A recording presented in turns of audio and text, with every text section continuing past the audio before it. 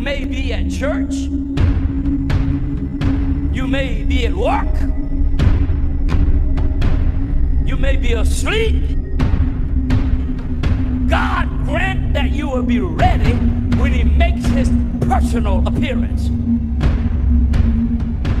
My God, what if his appearance occurs on a Sunday morning?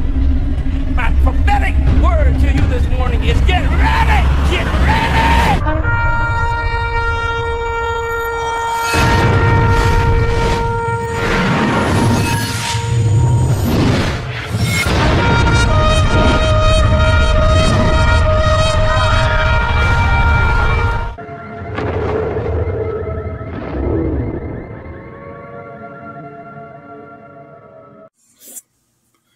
Hello everyone, welcome back to the channel. Share, subscribe, like this video, make sure you put your prayer requests in the bottom.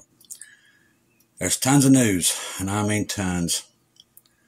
So much going on right now, I'm trying to figure out where to start is always the fun part. We've said this for about a week, everybody to keep their eyes open, especially this weekend, going into next week, even into Father's Day. We've been getting a lot of confirmations for these times. We need to pay attention to what God is telling us about the news itself. We tell you the rapture is very close. It could be this week. We don't know. We know it's close. Lisa called me early this morning. We all feel the same thing. We all know something's up. Gigi at Blue Heaven was the same way. She was messaging me last night. Feeling the same way. We're all feeling it. We know something's up. I will tell you this. Emergency action messages was all night, and they've been all day. And I've seen some of the weirdest patterns being flown over the United States in the last 24 hours that I've never seen, as much as I've been watching Flight Radar and watching Monkey for the past, well, since 2020, to be honest with you. I've never seen them do what they're doing right now. They're on alert. They truly, truly are. And like I said, this is a new territory for us all. It really is. Now, Russia announces from the U.S. of the UN the ultimatum to NATO. So this is going to fall around the 14th. That when looks like Russia is going to meet with the UN in New York, and they're going to stress an ultimatum. Now, the French are talking about the development of nuclear missiles in Libya, Cuba, and Venezuela aimed at Florida.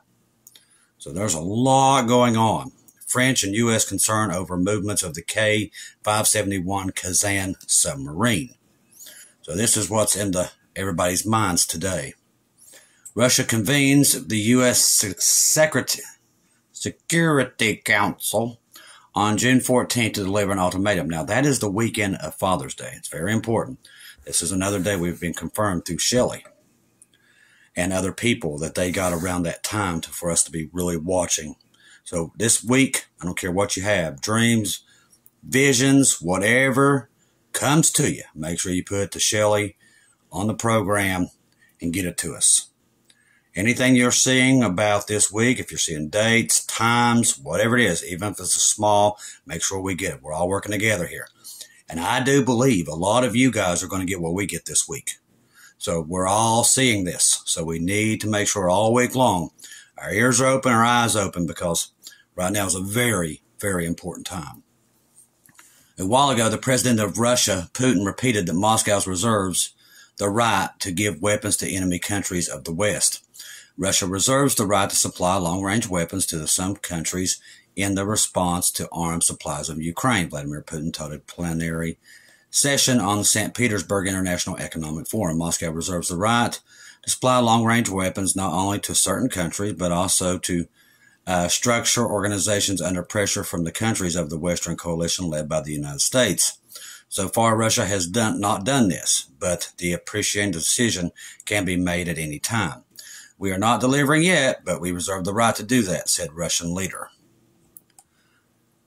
Great concern has been caused by the U.S. and France, Putin's statement about exploring nuclear weapons, which concedes with the development of the M-class nuclear submarine and other warships to Cuba. We are not exporting nuclear weapons yet, but we have the right to do so, Putin says. Listen to that. For those who said, well, they're not sending nuclear weapons, just regular weapons. Well, I'm telling you, God's going to knock you off that fence, thinking it's just plenty of time down the road. That's what he's trying to do. People just ain't hearing it. The head of the Russian state recalled that the first to speak about the use of new weapons of mass destruction was not Moscow, but London. The Russian president did not rule out making changes to the country's nuclear doctrine, stressing that the use of nuclear weapons by Russia is possible only in its exceptional cases. At this same time, Vladimir Putin warned that the U.S. allies that Washington would not come to Europe's rescue in the event of an exchange of nuclear strikes between Russian Federation and European nuclear powers. The leading French media are extremely dealing with the dispatch of Russian warships, and especially the M-class nuclear-powered submarine to Cuba. The French report says we can relieve the Cuba Caribbean crisis and mention possible sites for the placement of Russia's retaliatory weapons, SS nukes. The leading French media Zone Militaire talks about the possible deployment of the M-class ballistic systems with nuclear warheads in countries other than Belarus. According to the same source, Libya, or at least in part the country controlled by the forces of the Marshal Haftar, retaliatory weapons could be deployed. Deputy Minister of Defense of the Russian Federation, I'm not going to say his name, has met Haftar 4 times since August 2023. So this is Libya. That's a very dangerous place to have any kind of weapons like that, because they'd use them. We remind you that Moscow intends to install naval bases in Tobruk or Benghazi. We all know about Benghazi. As for the United States, they may have to relive the Cuban Missile Crisis in the 1962, said the French say, implementing the development of nuclear weapons on the island. In Latin America, Russia could rely on Venezuela. They are an active military cooperation between the countries, and evidenced by the deployment of 2 Su-160 strategic bombers to Caracas in 2019. Additionally, I will learn to talk. The Perguna Peninsula could host missiles with sufficient range to threaten Florida. It remains to be seen if these Russian ships will be what they'll be doing in the coming weeks, if not 2 months. The U.S. Navy expects they participate in the naval and air exercises in the region. Don't be fooled. I think what they're going to do, I talked to Lisa about this last night, is they're going to bring, somehow they figured out how to mask their nuclear weapons, that we can't detect them. And I think they're going to come here, and I think they're going to literally start dropping these off in some of our worst enemies in Africa, South America, and that's what they're going to do. I think that's why we saw what we saw. We couldn't figure out, how did they get this stuff past our U.S. Navy? We just couldn't figure it out with everything God had shown us over the years, and that was the biggest problem I had. Where's the U.S. Navy? How did they get this stuff to it? They're going to do it by calling it exercises. And it's in international water. So they smuggle this stuff in, and it'll be ready when they use it. That's how this is going to happen. Now we know how it starts. It remains to be seen what these Russian ships will do in the coming weeks and not months. The U.S. Navy expects to participate in naval and air exercises in the region, both in Cuba and Venezuela. Exercises that could undoubtedly include the deployment of Su-160 Blackjack strategic bombers. Those are the ones that lay havoc to the East Coast when all this goes down. So I do believe they're going to leave those strategic bombers here. I do believe. I think this is what God warned us about so many years. It's just bizarre. It's took this much time, and now here we are, and I'm seeing the beginnings of it. And it's now I can tell you, now I can see how they got the stuff here. Shots outside Alaska. The French recalled the event of 2020 at the time the Russian flotilla was participating in ocean shield exercises off the coast of Alaska. The exercise culminated in the launch of 2 missiles, the P-700 from the nuclear-powered submarine K-186 and the P-1000 Vulcan from cruiser Varyag. The P-700 can also be armed with nuclear warheads. The presence of the Yemen M-class nuclear submarine K-571 Kazan could make it difficult for Americans for at least 2 reasons. As NATO officials regularly point out, Russian submarines have often been unpredictable behavior and they're particularly effective. Now, I will tell you this. When this thing does start, and it does happen on that fateful day or night, it will be mostly subs and these strategic bombers that does all the damage, that and the ones that they send that comes over into Canada, into the United States. There won't be that many of them. Believe it or not, they don't fire many from their home port in Russia when they come across. It's mostly done close up with the submarines and that. And like I said, it's not a full-out exchange. It's a limited exchange between the two giants when it happens. Might be 30 to 40 tops of both. But somehow, somewhere, it has to be God that limits that strike, or there wouldn't be nothing left. And people's like, well, you can't have a war if there's a nuclear... listen, nuclear war is different when a bomb comes down. This is where people watch too many movies. When a nuclear bomb comes down and it detonates, and if it don't hit the ground, within 14 days you can go back outside, okay? This difference is with a nuclear power plant, if it's ruptured, then you're talking thousands of years.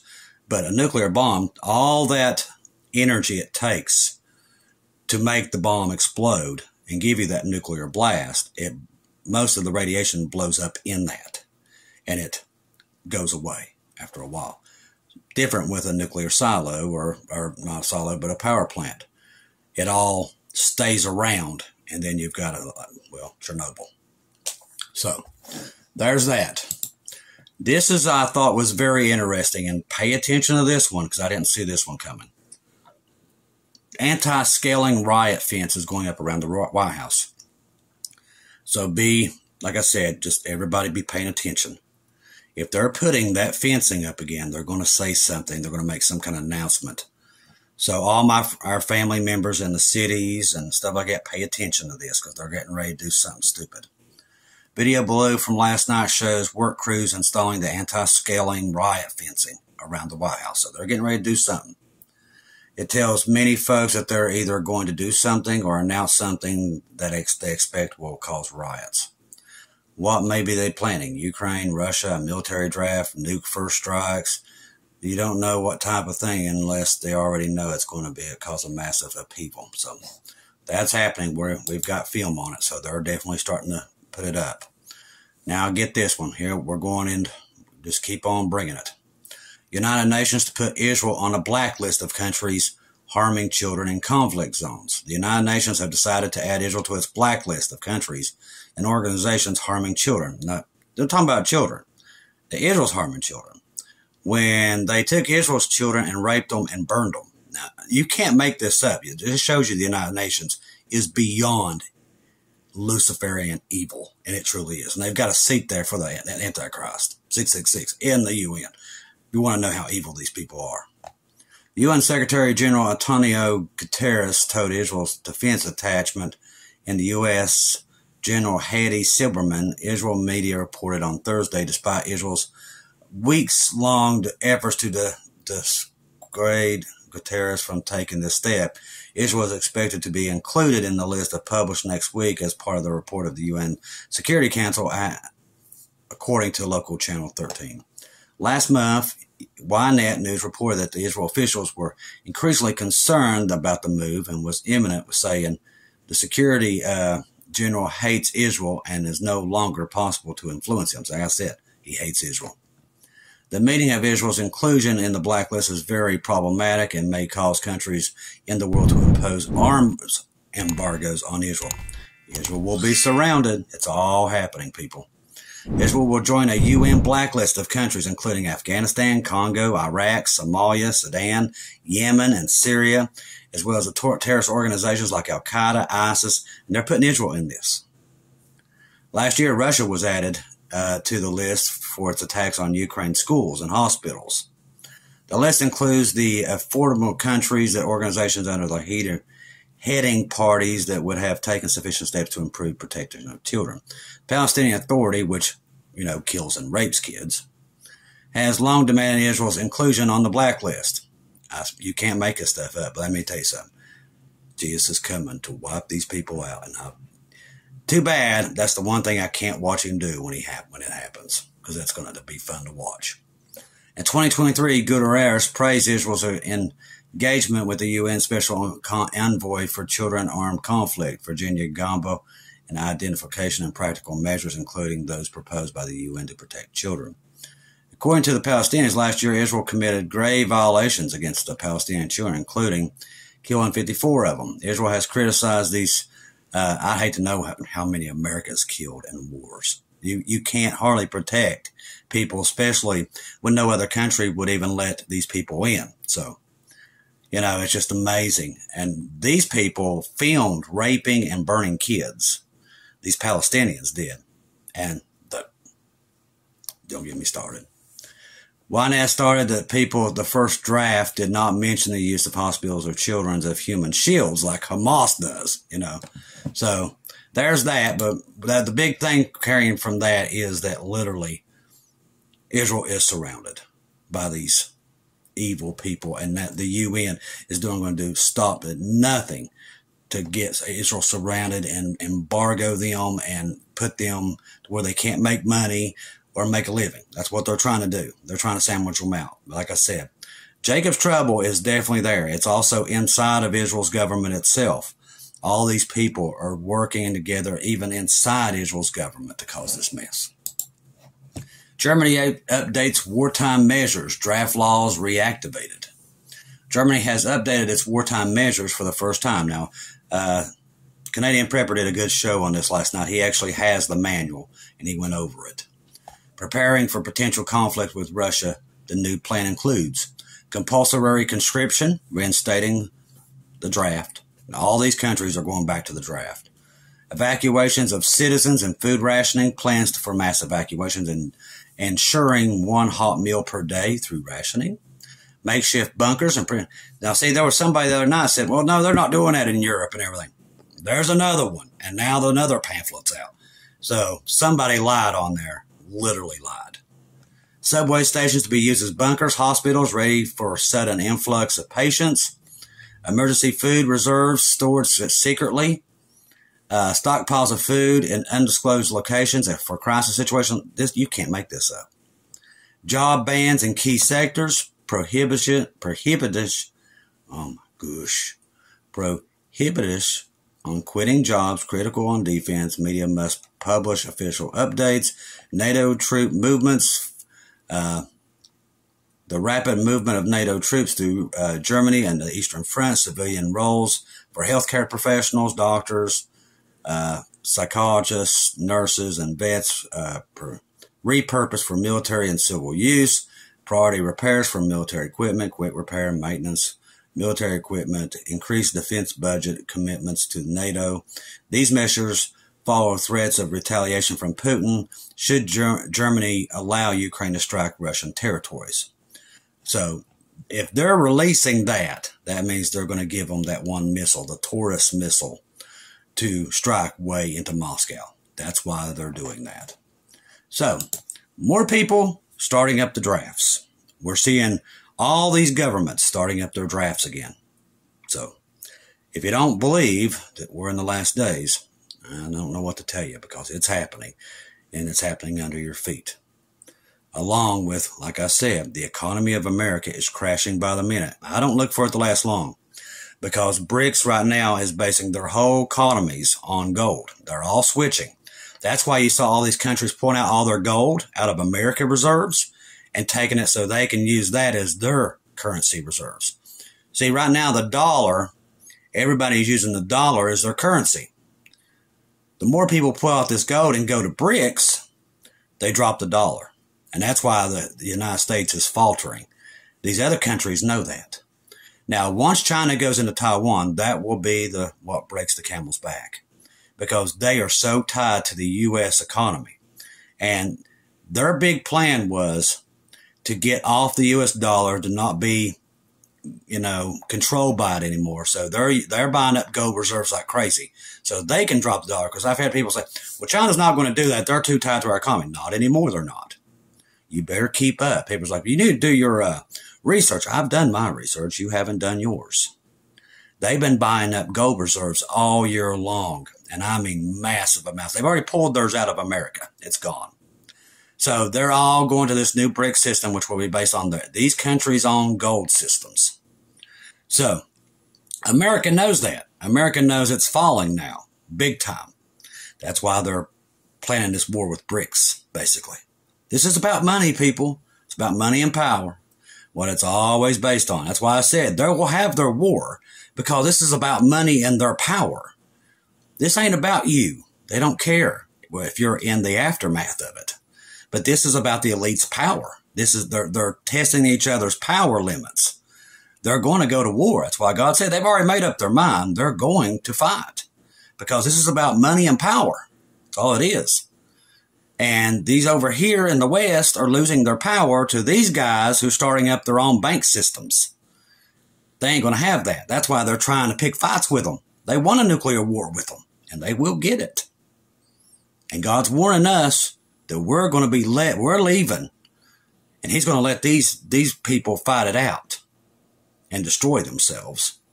And then the Antichrist will come in, clean up these guys' messes, and wipe them out, the ones that survive. And he will. He wipes them out too. And then, well, it all leads to Armageddon, people. All this leads to Armageddon and the millennial reigns. What all this revolves around. That's why everybody thinks that, I hate hearing these people. They're like, well, in another 25 years, you don't have 25 years. If you read the Bible, you know you don't have 25 years. But these people, they believe they're infinite. They don't never die. And they're always, it's going to be man in control. Boy, they're about to get the rudest awakening in the next little while. Could be any day now. They're about to get the rudest awakening of their life when Jesus shouts down like an archangel and pulls his bride out of here, and all these bowl judgments start upon the world. One after another. Billions dead, billions dead, billions dead. I mean, literally, being wiped out like that. That's what's going to happen, and that's what is happening right now. That's why he's warning us to get up. He's coming to get us. We will go. And then, like I said, just think about those 4 angels that get released from the Euphrates. Lord, they kill off, 1/3 of the planet? That's I can't even tell you how many that is. But, they wipe that many out like that. You don't mess with these angels, for sure. So, and that's just one judgment. There's so many, there's like tons of them. One after another, they will never let up. Water turning to blood, all this, it goes on and on and on. So once we leave, all hell on earth will be everywhere. It's going to really teach these people having their Pride Month. They're going to wish they could go back and get down on their knees, I'm telling you, and tell Jesus to save them. That's what's coming. I promise you, pride comes before the fall. And this year, it will be literally the truth. Pride will come before the fall. Because I think anytime now that Pride Month started, the fall will start to happen. We'll start to see it. That's why God's warned us and warned us and warned us. That's why we're getting so many confirmations about what is about to take place upon the earth. So, like I said, be ready, be watching, listen to everything. I don't care how simple it is or what you think.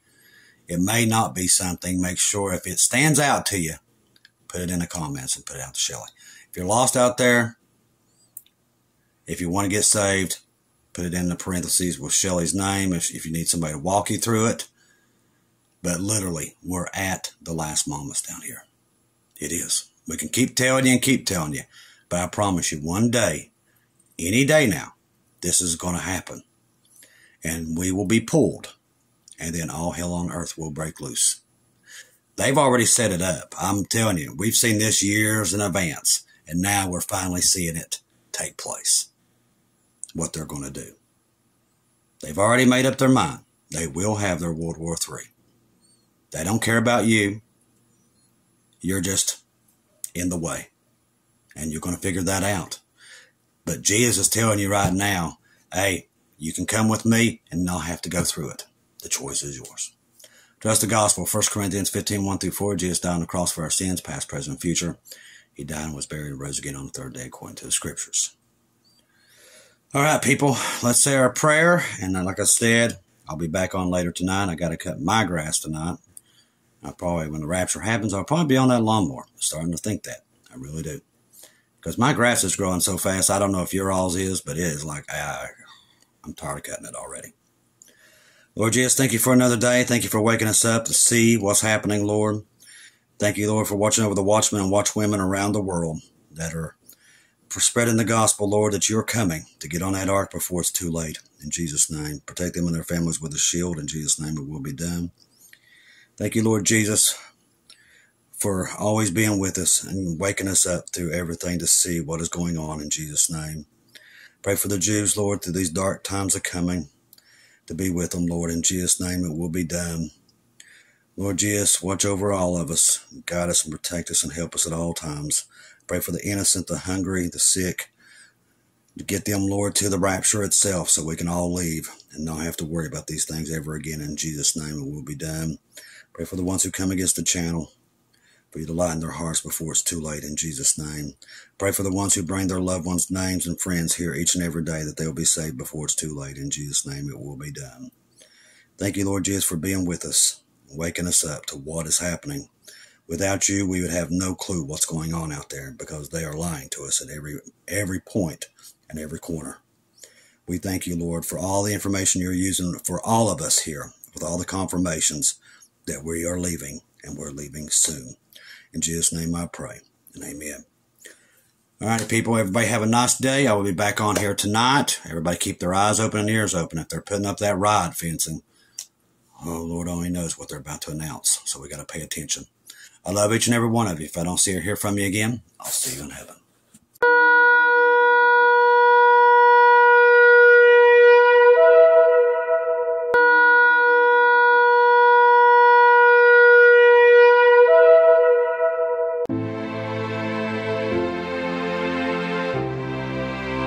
Thank you once again for tuning in to Global Rapture Watchers, where we do daily updates here on YouTube, letting you know that we're one day closer to our Lord and Savior coming back. Thank you for all the support for this channel. This channel was created for God's sheep, those that are waiting for their Lord and Savior to come back and get us in these last days. We do updates once to 2 times a day here on YouTube. Thank you for all your support for the channel. God bless each and every one of you.